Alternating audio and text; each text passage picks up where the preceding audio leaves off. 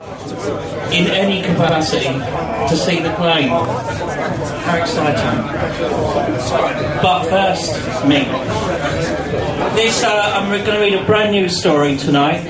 Only Deborah's heard it previously. And there's a sound effect to start it off. It might or might not work, but we've tried.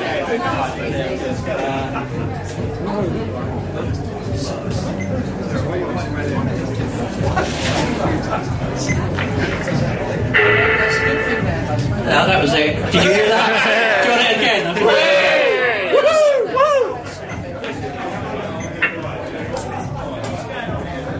I might delete it, won't it? Did you hear that? Right. That was the sound effect to start this story. Okay.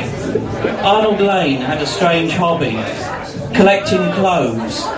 It was an affectation, a contrivance which had got out of hand. The 60s may have been swinging, but Mr. and Mrs. Lane... wait a minute.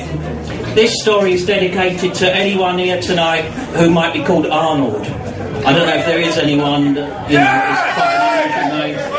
There might be an Arnold here tonight, right?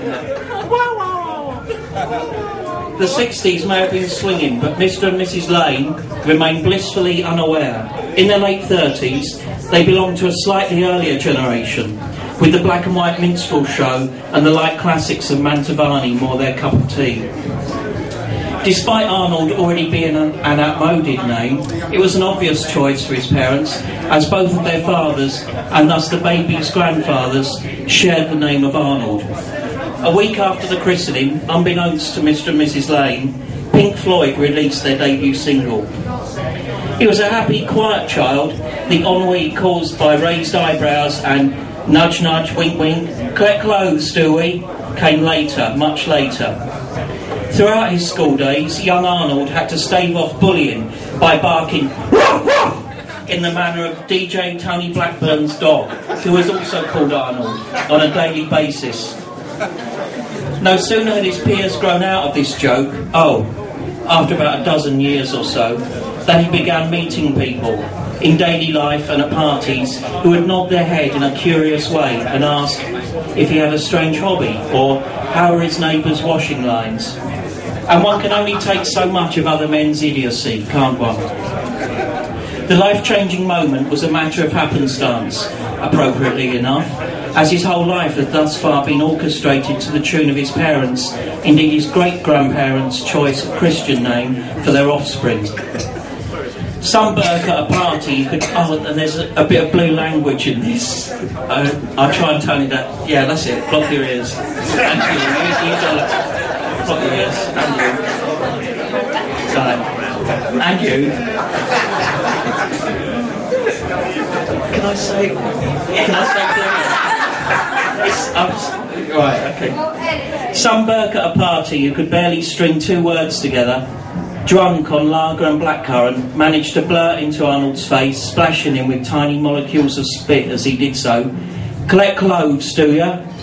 It wasn't pre-planned. He just summoned some inner resilience that he didn't know he possessed and enunciated as crisply and clearly as he could, "Yes, as a matter of fact, I do." In a way it worked. The thug responded with, "Don't come fucking clever with me, you can."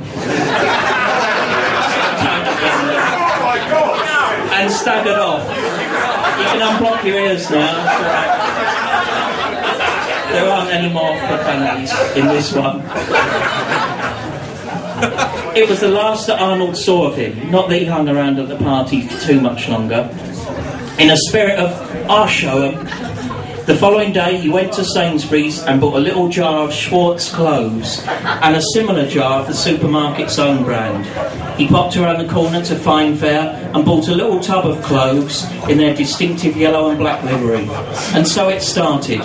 The next time he got asked, he could look them in the face and state that, "As a matter of fact, I do," or "Funny you should say that," or "How on earth could you have possibly guessed?" That was a quarter of a century ago. His collection is now pushing close on 200 different pots, jars, cartons and packets of clothes. Every time a particular brand changes its packaging, he adds another to his collection, all unopened, He's never had occasion to use one, being that he doesn't bake cakes, cook curries, or stick them into Seville oranges to make dainty pomanders. He realises he's got a foolish, irrational hobby, but every time he feels he should call a halt to this mania, he looks at the platoon of boxes, cartons and jars standing smartly on